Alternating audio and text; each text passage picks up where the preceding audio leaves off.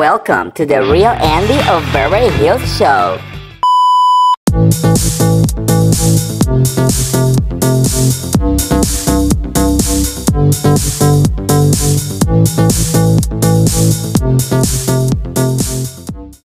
Girl, did Andy Cohen just confirm the return of Miss Kenya Moore to the Real Housewife of Atlanta? Girl, we need to talk about it.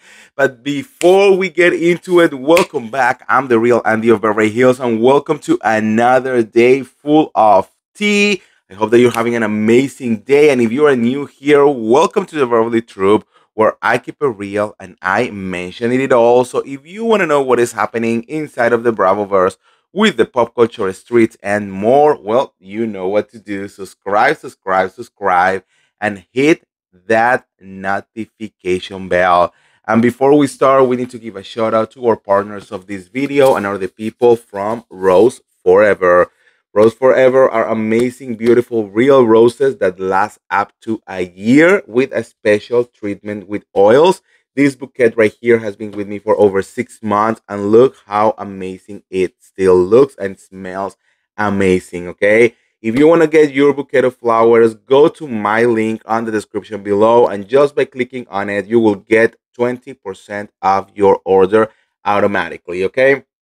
They have different sizes, different colors, different shapes. They ship everywhere around the world. So go and get your roses from Rose Forever right now. Especially with the holidays around the corner, they are the perfect gift. Believe me, everyone always is dying for me to get them this. So let's talk about this mess. One of the biggest conversations when it comes to the Real Housewife of Atlanta is, okay, what about Miss Kenya Moore? Is she going to return to the show? Is she going to be back on the show at some point? What is going to happen? And also, because we know that she filmed a good portion of the show and then she got fired, it's like, are we going to be seeing those scenes? You know, are we going to see really what happened? Are we going to be able to, like, judge Kenya and be the ones who actually decide if she is the one, if she deserves to come back or not to the show, or are they just gonna scrap everything and basically kind of like gaslighting us into believing that just Kenya never exists, right? So that was a big question for a very, very long time, and now Mr. Andy Cohen has confirmed amazing news to us. As you know, during this weekend, it was Bravo Fan Fest in Miami. There was a lot of panels. It was not BravoCon, but they definitely did something fun over there with a lot of Bravo celebrities, and Andy Cohen spilled a lot of tea related to the Real Housewives of Atlanta. And one thing that he confirmed was that we will see Kenya Moore appear in season 16, and that the scandal involving Brit Eady will not be edited out. And I have to tell you, this gives me so much pleasure. I think it is the right call. I think they did an amazing choice because we need to know, okay?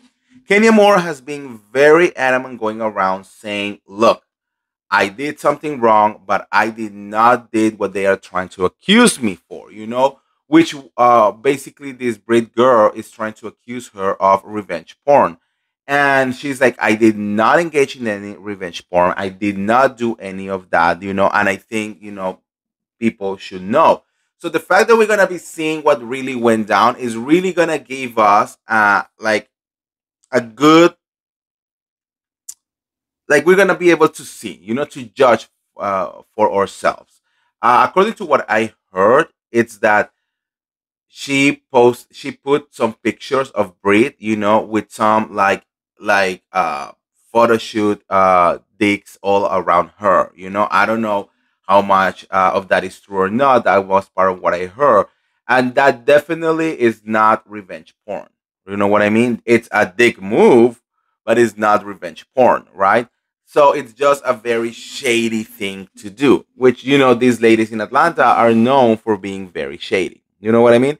So, anyways, I think it's amazing. I'm so sorry. I'm a sucker for Miss Kenya Moore. I think she is part of the face of Atlanta right now, and it was very shocking to see that they're just gonna like dismiss her like this. Of course, Kenya Moore has done her fair share, of apologizing and taking accountability. She went to the Tamron Hall show the other day, and she apologized and she took full accountability and she cried and she did everything.